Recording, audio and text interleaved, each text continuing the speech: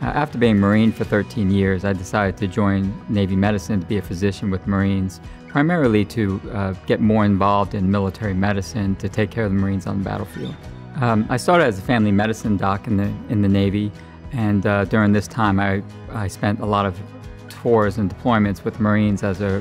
GMO and a regimental surgeon. Later on, I did a second residency in occupational medicine, primarily to deal with the hazards that the Marines and sailors deal with every day on the different bases and as they perform their duties as a sailor. As a Navy medicine physician, I have a lot of unique opportunities that my civilian counterparts may have difficulty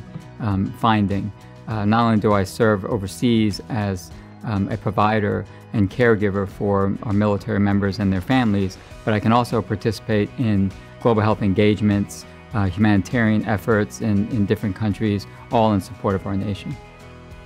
Navy medicine uses global health engagement to help our partner nations build their capability, while at the same time provide an opportunity for Navy medicine professionals to hone their skills in an unfamiliar, resource-constrained environment overseas.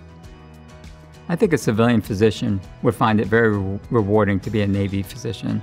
primarily because having a career in Navy medicine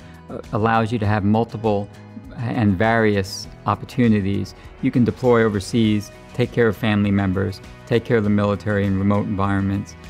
go on global health and humanitarian missions overseas, as well as work in different hospitals, clinics, medical centers all throughout the United States,